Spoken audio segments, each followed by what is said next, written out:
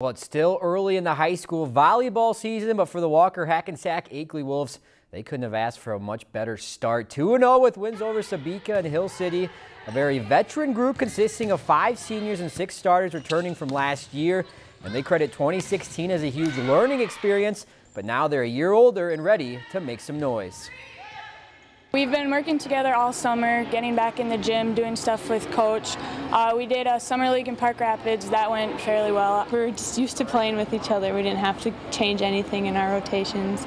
We actually added 1 senior. Even the younger girls on the team have been with us that long, so we've been playing together for a long time, and it's great not to have anybody leave that. They also look to lean on their offensive weapons, including 6-foot sisters Katie and Megan Benjamin. They lead a very balanced group of attackers. We're pretty strong at the net. You know, we have 2 middles that are sisters, and they're pretty tall. So yeah, we get a lot of touches on the ball. Blocking and hitting are a huge part to it, especially having 2 6-foot-tall people on our team. It's been great. If you've enjoyed this segment of Lakeland News, please consider making a tax-deductible contribution to Lakeland Public Television.